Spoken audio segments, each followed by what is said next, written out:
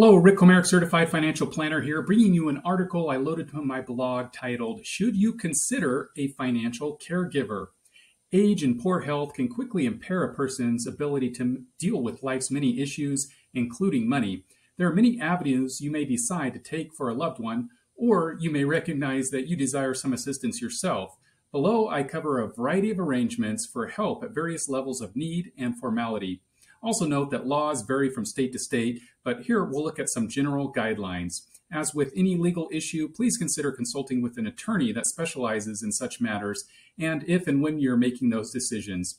Informal financial caregiving. If you have an elderly relative who is in need of help, yet is highly functioning, one option is to appoint a conversation partner. This allows a trusted friend or relative to oversee someone's finances. He or she could receive duplicate bank and brokerage statements and join the elder person when they visit their financial advisor. You could also consider appointing a trusted contact person that someone's advisor or bank can reach out to in the event of certain circumstances, such as suspected fraud. Another option at this level is to establish a convenience account. This is not a joint account, but it lets an assistant help an individual deposit funds, withdraw money, and write checks. At the account owner's death, the helper will not receive the funds in the account, but there are pitfalls to these accounts as we will discuss below.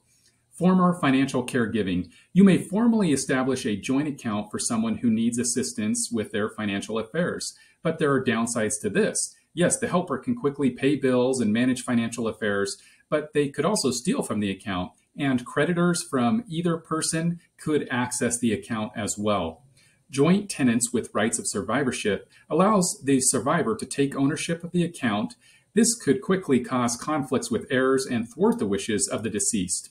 Can you set up the account as tenants in common? That is a possible solution, as the assets would then pass to the estate of the deceased and not the financial caregiver named on the joint account. A power of attorney gives someone the legal authority to make decisions about an individual's finances and property. Might an older or infirm person need a guardian? If a person doesn't have a power of attorney, a court can name a guardian or a conservator to manage their finances and healthcare decisions, if the court decides they are unable to manage those decisions by themselves. A trustee is given authority only over assets that are in a trust, such as a revocable living trust. Like a will, the trust stipulate who will receive the assets in the trust when the owner dies. You might find yourself in the role of a court-appointed guardian over someone in your family. Such guardians, conservators, and trustees are considered fiduciaries. It's a high standard. It means the financial caregiver must manage a person's finances for that person's benefit.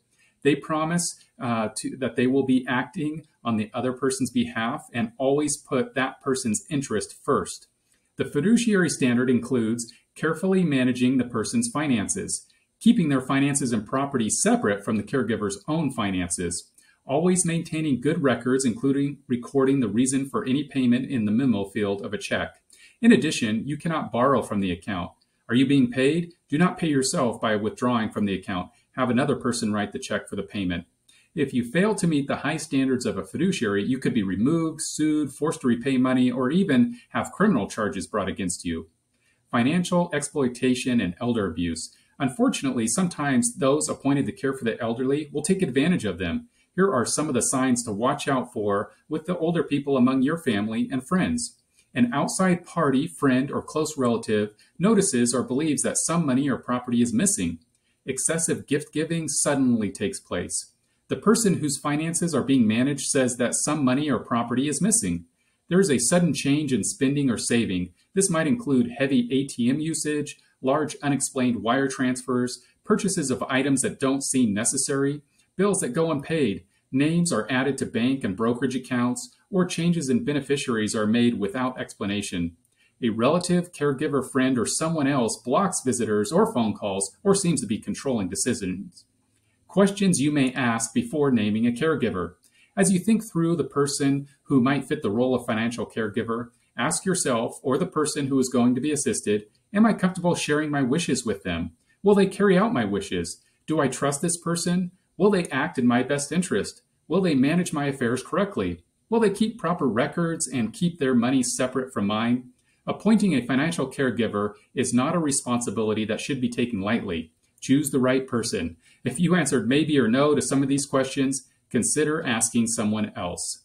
If you have additional questions, I'd be happy to speak with you. That's what I'm here for. I trust you found this review to be educational and insightful. If you have any questions and would like to discuss any matters, feel free to give me a call. As always, thank you for your trust, confidence, and the opportunity to serve as your financial advisor.